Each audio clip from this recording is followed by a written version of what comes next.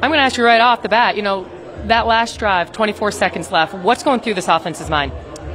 It's something we do every day in practice. We have Coach Smash gives us a situation in practice every day, whether we need to get a field goal or a touchdown in a 2-minute situation. And every day we look at that, we watch that on film afterwards. We get that practice in a game-like atmosphere. So I don't think there was any panic. We knew that we had the plays to kind of get those chunks, and to execute that clock at the end of the game was really big for us. And yeah, we were excited, we were confident, and all we needed was a chance. What does it say about this team?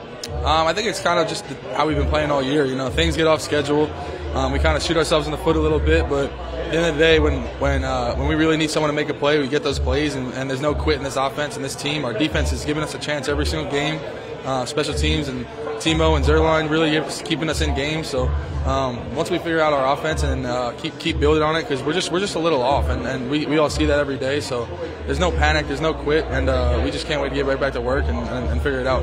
You say you guys are a little off this offense, and when you lose your center, then your backup center, what does that do for this offense? Yeah, I mean, we got confidence in whoever's in there, but at the end of the day, it's something you don't prepare for, obviously. But this league, you gotta step up when your number's called, and I think those guys did a pretty good job. They had some jitters early, but they handled their own.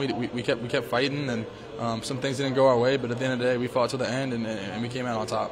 What does it say if you guys beat the New York Giants? I mean, this was big for me. I was really appreciative. Coach Saleh made me a captain today. He knew this was a big deal for me.